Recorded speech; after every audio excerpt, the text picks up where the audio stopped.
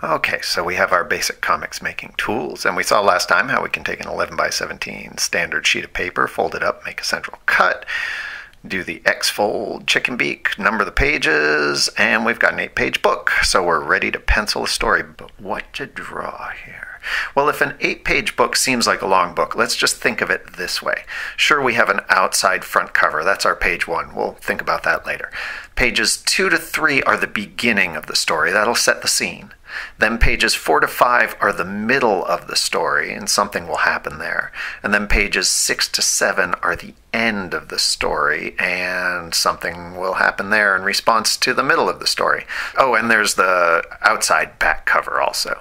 But really it's just those 3 parts, beginning, then middle, then end. So now we're ready to draw. Now, as we know, the front cover will need a title, an author, and a picture, but I don't know what that is. We don't even know what the story is, so let's worry about that later, and we'll start right in on page 2 and 3. On page 2, we'll just draw our character, whoever our character is, in a regular setting. Something normal's happening, kind of an everyday setting.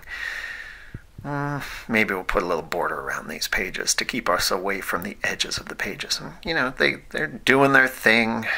Maybe we work some text in there, some voices. There's a couple characters here, actually, I guess.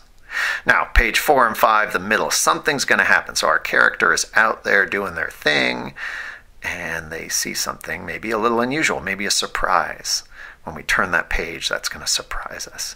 And because of that unusual thing, something really unusual happens. Yeah. And, you know, we can go back and try some changes. Maybe we want to get up closer to our character. Nah, that makes the flying saucer look really tiny. No, I guess we want our character to be fairly small. Maybe their back is to us and they're looking at the approaching. Yeah, that works. Okay. Now, oh my gosh, we're already at the end. See how that works? All right, so here's our character captured, and the aliens are talking about him. Oh, I know, the aliens are like mouse aliens, and to them, this cat is, yeah. All right, a couple details from inside the ship so we know where we are. We know our setting. And now, oh, we're coming around to the end. We got to get the details on that flying saucer just right. Oh, hey, I just got an idea. Flying saucers from Mouse Planet have little, yeah. You know, I think this is just the beginning of a much longer story. That happens an awful lot when you're drawing comics. That's okay. We're on page 7. We'll just put a to be continued at the end. Now, page 8, outside back cover. Maybe we go back in and show like a little bit of what's happening back on the home planet. A little mysterious ending. Okay, now we can do the front cover.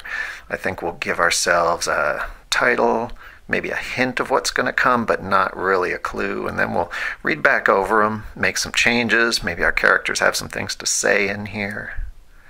Make sure all the details are there. Oh, you know what? Let's put a website on it. Okay, once we're done penciling, we're going to test our comic out on a test reader, make sure it holds their attention, they understand all the important parts. Oh, never mind. All right, it's time to ink, folks. So we're going to get our inking tools. We're going to go over all our pencil lines, make sure you erase any residual pencil lines here. You might make a few changes as you go. You might leave some things out, add some things in. We'll do the blacking with a marker, erase the pencil lines. There we go. Oh, we'll add some details into the setting, maybe a little more darkening with the ink. The ink basically makes it so it's really easy to read the pages. If we ink them well, it'll be really easy. It will also photocopy very nicely if we clean up the pencil lines and erase completely. So we can actually make lots of copies of this and give them to all our friends. All right, let's just add a couple more details here, make sure that website's there, and then we'll read it one more time through. We'll open it up and it's ready to make photocopies and give them out to the whole world.